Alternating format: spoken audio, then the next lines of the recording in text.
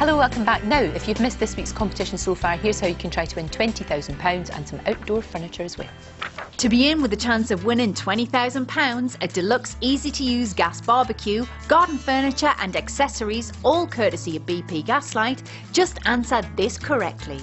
A keen gardener is said to have green. Is it A, fingers, B, toes or C, knees? To enter, call 090 49 59 6000. Calls cost £1 from BT landlines. Other networks may be higher and calls from mobiles considerably more. Or text A, B or C to 64499. Text costs £1 and one standard network rate message. Or enter at GM.TV. Entrants must be 18 or over. Lines close at midday this Friday. Entries made after the closing time won't be counted but may still be charged. Competition terms and conditions plus winners are at gm.tv/terms. Now then, my next guest, probably best known for playing the evil guy of Gisborne in Robin Hood, and of course MI5 spy Lucas North in Spooks. He's continuing the all-action theme for his latest project. It's a gritty hostage drama based on Chris Ryan's book, Strike Back. I am hearing about a number of lucrative opportunities in Iraq. Private security contractors. I was thinking of something closer to home. Hi, Sally. Look, John, I mean no disrespect, but all of our recruits have academic qualifications. Look, I may have some driving work, office security.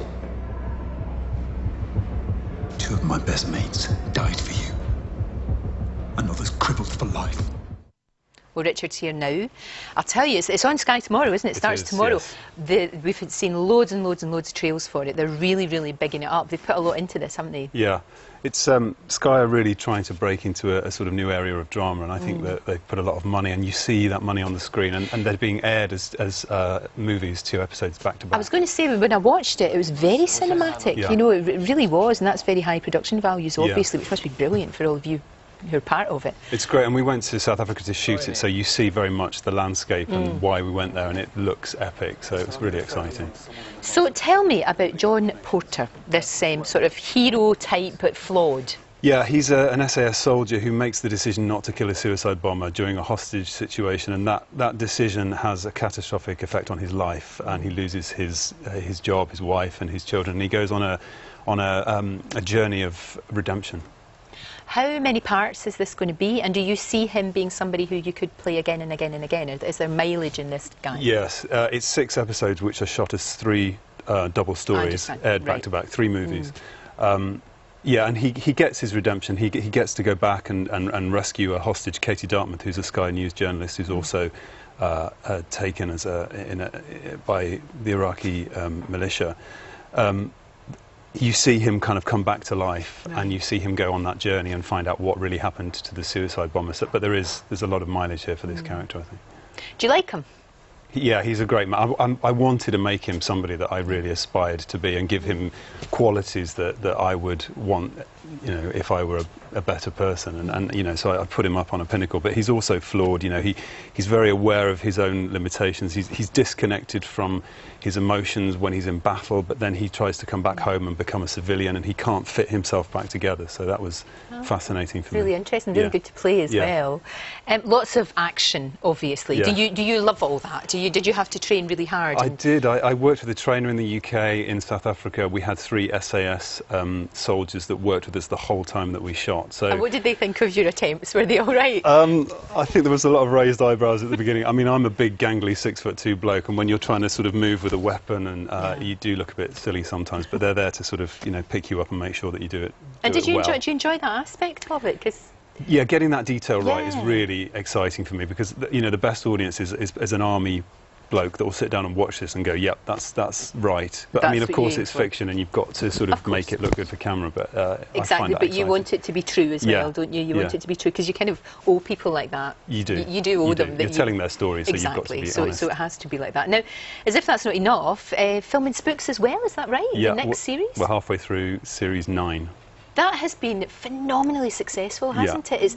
What I like about it is it's intelligent drama, you know? Yeah. It's good, and it's exciting, and it's the edge of your seat and all of that, but you can't go away and make a cup of tea. You have to actually be there. Not that you'd want to, but you actually have to be there, and you do have to think A lot, and that's good. It demands a lot from its audience. Yeah, it demands a lot from its actors as well, I have to say. I'm sure yeah, it does. It keeps evolving, and I think because the political landscape is constantly changing, it's, I mean, this year we bring in a lot of the new regime in America, China, and Russia working together, and this season is all about identity, who these characters really are, and Lucas is not who you thought he was. Ooh. He's not who I thought he was either. Really? Which is really interesting. Oh, that must be, when you were going through the script, did you go, oh! I did. Yeah, we sat down and had a meeting about it, and I went, what? What are you talking about? So yeah, it's going to be, it's all about peeling back layers and finding out who these people really are. Big twist. Yeah, big twist. You don't always play people like that though, because people remember you with huge affection from The Vicar of Dibley,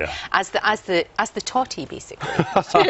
Yeah. I can't think of another way to pitch it, to be honest. Yeah, I mean, that was a different kind of role for me. I really enjoyed it. I mean, we spent the whole shoot doing Vicar of Dibley, you know, in fits of laughter. So it was a real relief for me. And hopefully this year I'm going to get back on stage and do some comedy. Fantastic. Excellent. Yeah. So it's spent too long being serious, don't I, really? Yes. Well, we look for Richard. Great to see you. We'll obviously be watching tomorrow's Sky. It sounds absolutely fantastic. And Spooks, I'm very intrigued by that. Thank you. Absolutely brilliant. Thank you very, very, very much indeed. So, yeah, so you're going to be going on stage. That's the next Yeah, hopefully. Fantastic. Thank you. Great to see you. Right, that's all for today. Do make sure that you're watching tomorrow and you have a lovely, lovely day. Thank you, guys. Bye.